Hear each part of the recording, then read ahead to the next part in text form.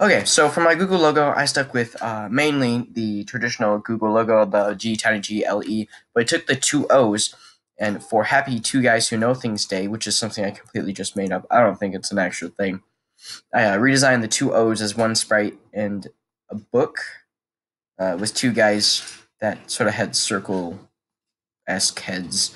So yeah, when you hit the flag, it says Happy Two Guys Who Know Things Day. The hat floats off the guy's head. Floats up. Oh, I guess. But yeah, and follows the mouse, and then it says click on me. You can click on it. It'll pixelate, and then after I think it was 90, it'll reset. But you can click to your heart's content because it'll just keep resetting every time.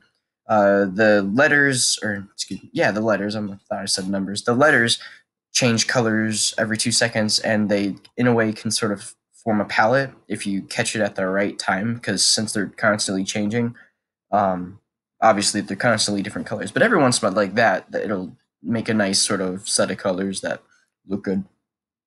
And then as you can see, I'm gonna play it again.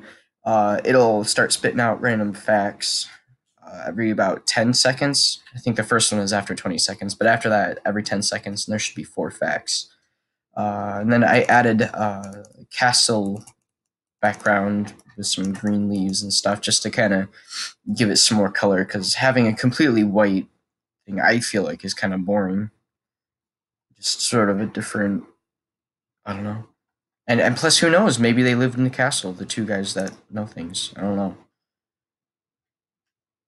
But yeah. So there should be one more fact. Yep, speed of a computer mouse measured in Mickey. So there you go. There is my Google logo.